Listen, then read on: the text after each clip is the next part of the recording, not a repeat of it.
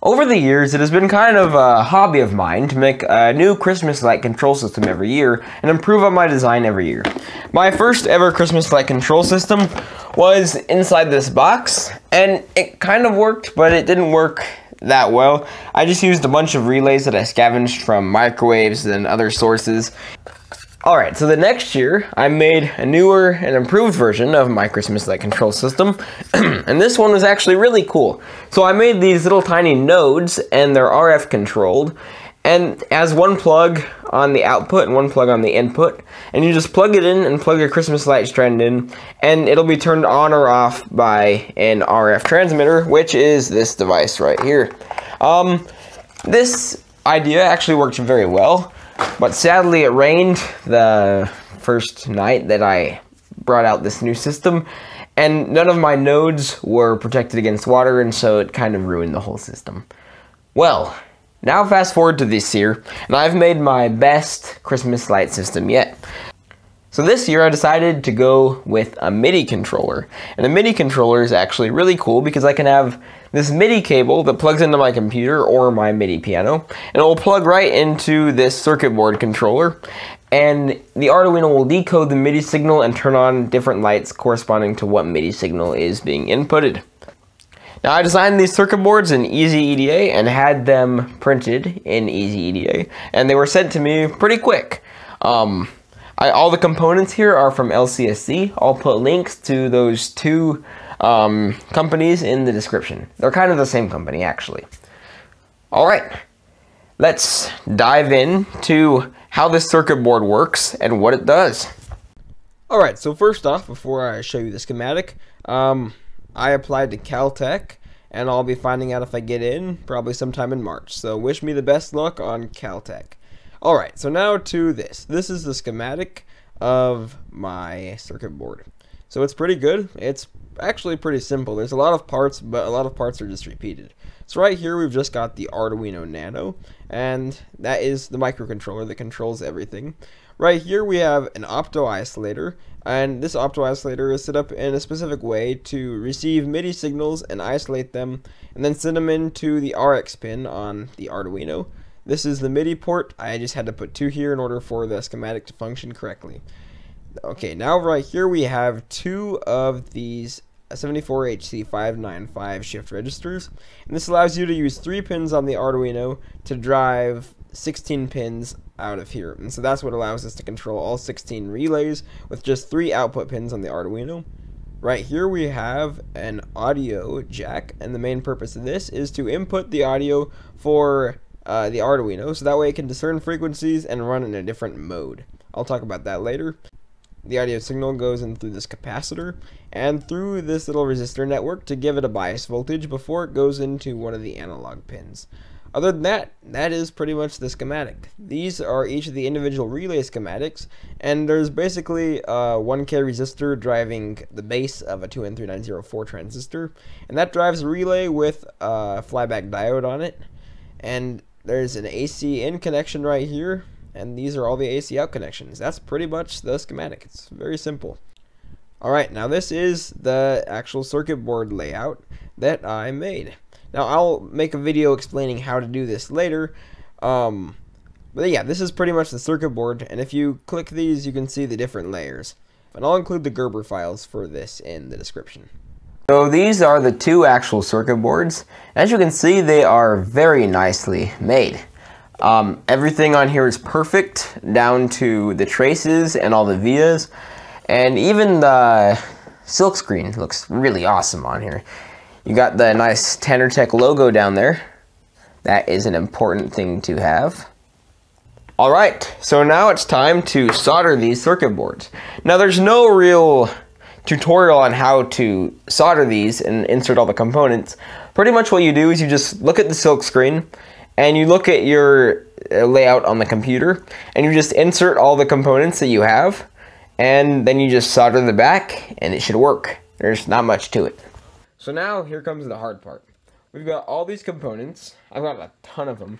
I have 18 of these connectors, a few of these, a MIDI port, 16 relays, like 17 diodes, 17 resistors, all kinds of stuff. It's going to be a lot to put on here, but Let's get it done. Alright, so when you're doing a circuit board and soldering everything in place, you really want to start with all the smaller components first, or at least I like to. So first I inputted all the diodes and resistors, then I moved on to the slightly larger transistors, and then all the IC sockets and these sockets for the Arduino. Then I moved on to some LEDs, the headphone jack, and now I'm starting to put on these blue terminals.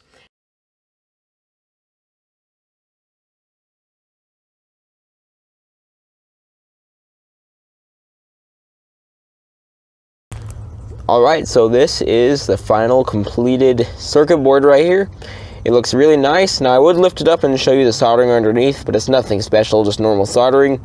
And also it's all wired up and I don't want to lift it up and move any of the wires out. So I'm just going to leave it right here for now.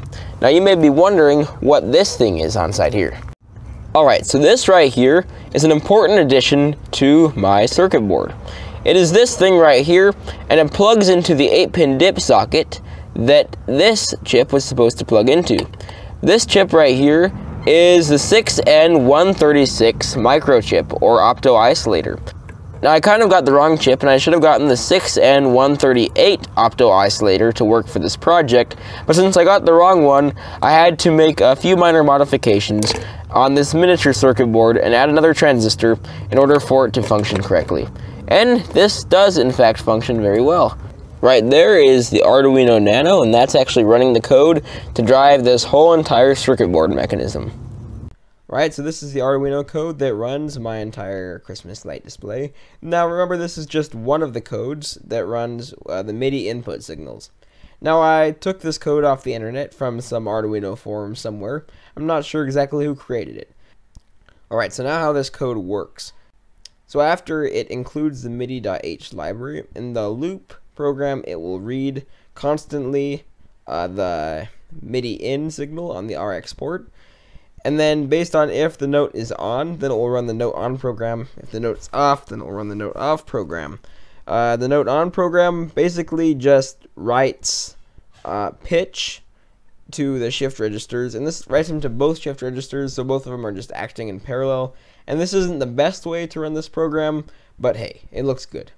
The note off pretty much just sets the shift register, all the pins, to 0.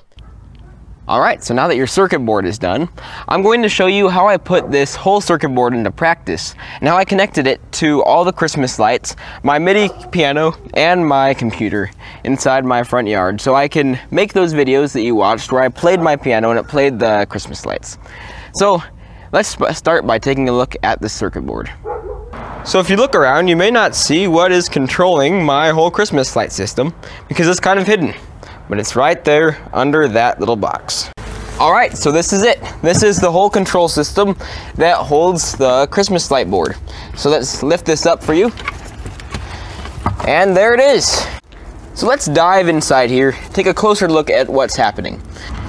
Alright, so if we look here, I have the extension cords that go to all the Christmas lights, and I cut off the male head of the extension cords, and I actually tied them into these terminals on my relay board.